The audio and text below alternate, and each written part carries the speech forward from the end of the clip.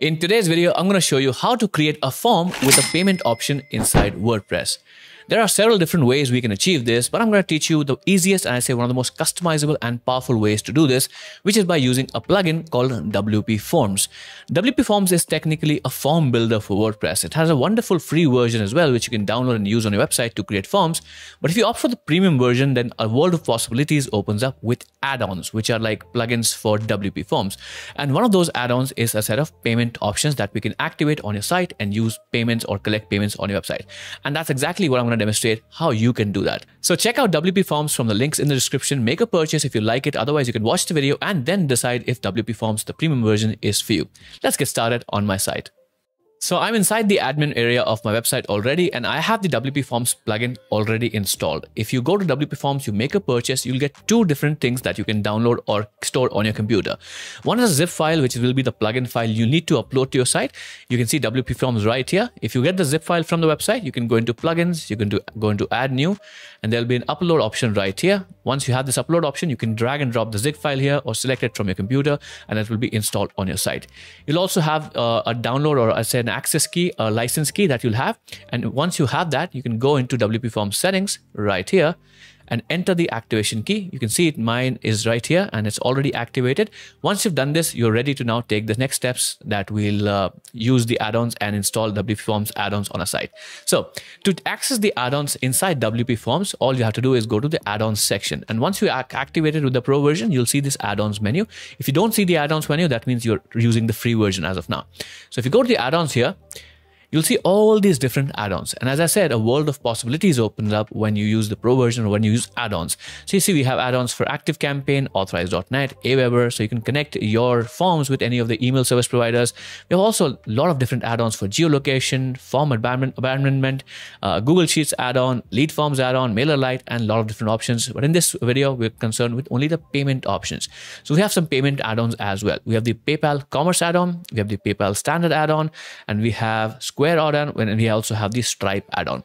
And now you can choose any of these add-ons that you like. If you're familiar with Square, you can use Square add-on. If you're familiar with PayPal, you can use PayPal.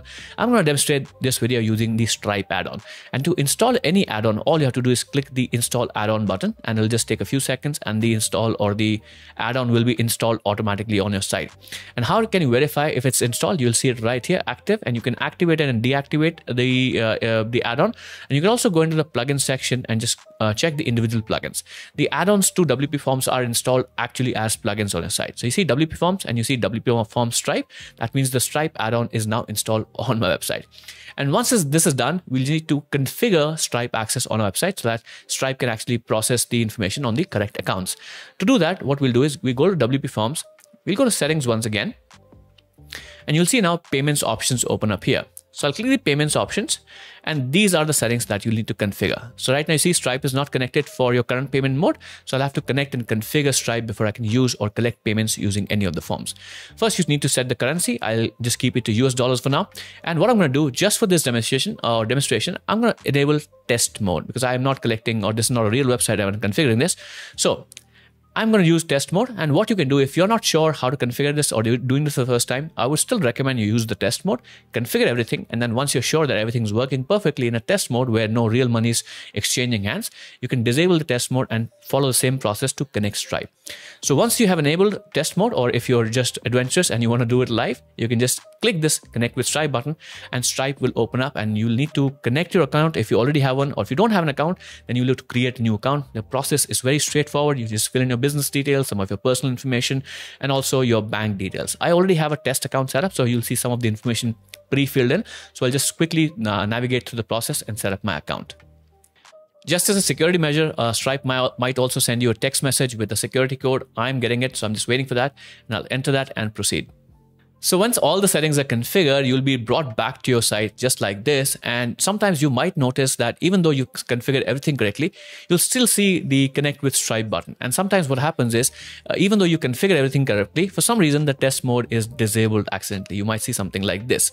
So in that case, just enable the test mode and you'll see the connection status done. And then just make sure to save your settings. That's important. Otherwise, the test mode will be disabled once again, which you don't want.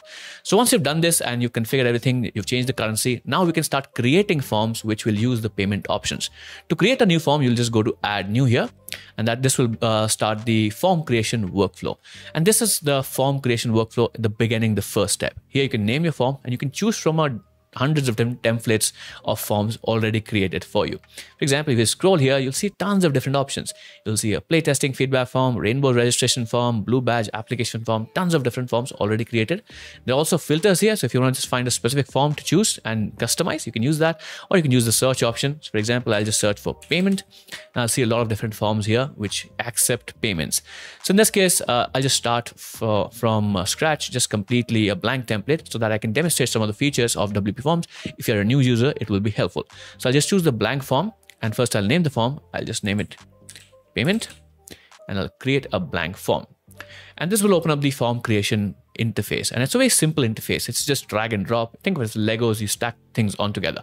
So let's imagine we are creating an order form. What information is required by, let's say, you when a user fills in the information? So you'll need your first name, last name, you'll need email, phone number, address, and of course, also the payment information. So let's create that form very quickly. I'll drag the single line text here first, which will add as the first name or just the name. Then I'll also have let's say the phone number here.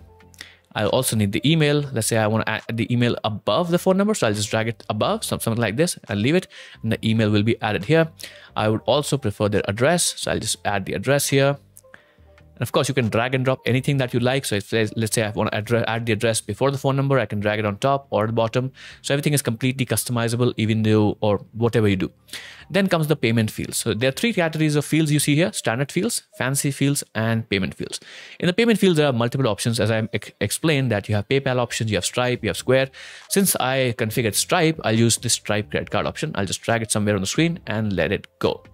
And you'll see Stripe credit card option already done. So you have single line text, which can be customized. So how do you customize the labels? Just click on the field and the font or field options will open up. Then you say, hey, just enter your first name.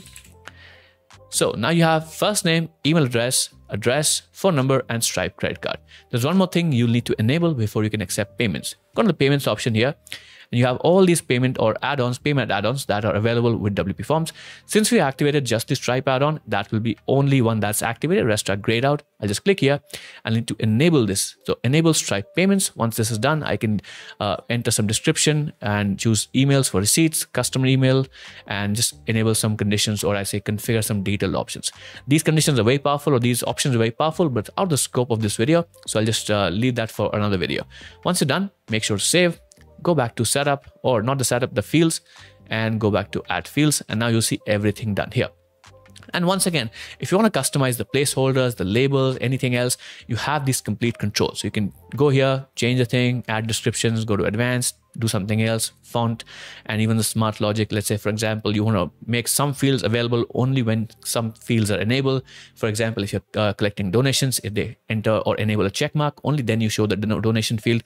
Everything is completely customizable. That's why I chose WP Forms for this video, because this gives you all those powerful options instead of just a drag and drop or slap on solution for collecting payments. And once you're happy with how the form looks, you will have to embed it on a page, right? So first, let's save it. And there are two ways to embed it on any page. You can go to embed here, or just use or create a new page. Or if you have already a page created, you can do that as well.